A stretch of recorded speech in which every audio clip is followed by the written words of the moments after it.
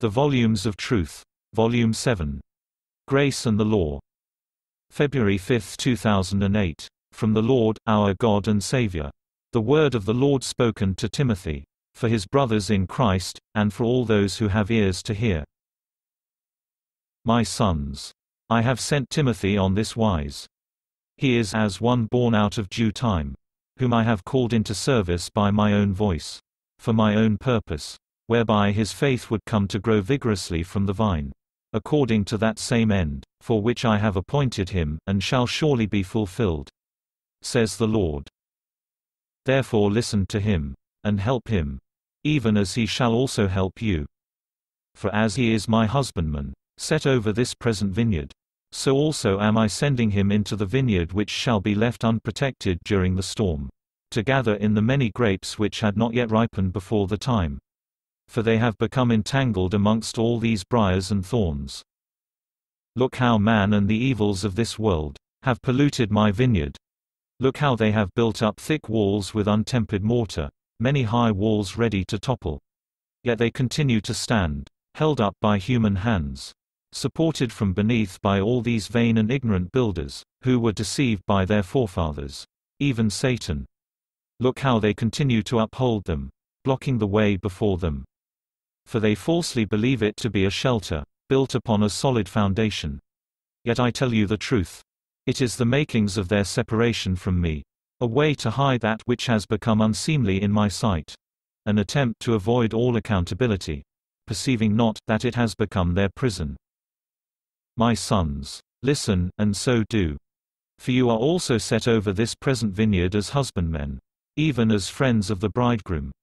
Go out into the streets therefore, and call the guests to the wedding by all manner of speaking and devices, as many as are willing. Yet Timothy is sent to tear down these walls, built up by men of pride, to break apart all these false foundations, which they have laid in their vanity, all these arrogant teachers, who have forsaken me, and my law. For these men, these deceptive builders, seek to tear down my law, even in the name of grace. Desecration. Blasphemy.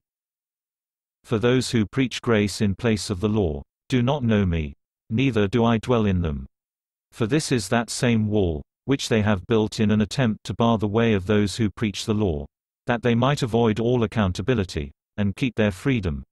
Freedom to sin by permission, in my name, whereby they have also made me, the author of sin. For they forsake the moral law of the Father, by permission in my name, profaning my name, having altogether polluted that which I have offered them, having never received of me, nor known me, at all. Thus that which they have built up as a hedge against the law, has become their prison, says the Lord.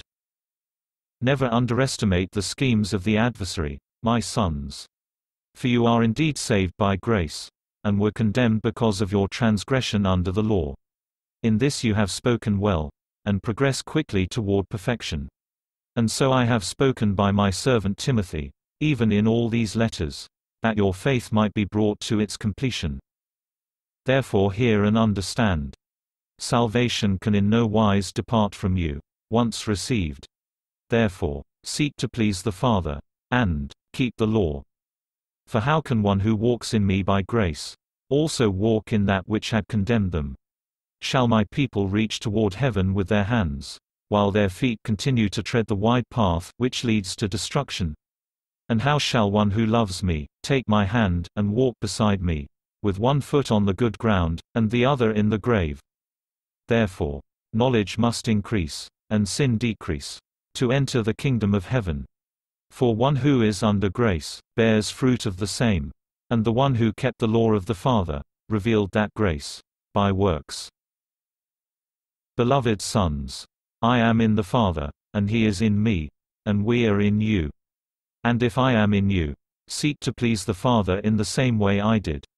For if you seek to follow me in truth, bearing your cross after me, fearing not its weight, but rather embracing it, you will surely become that example, for which you are called.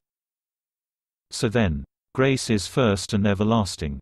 Then comes works, the first works done in faith, even the first fruits bore in your lives, which is to love the Father, and one another, by keeping the law.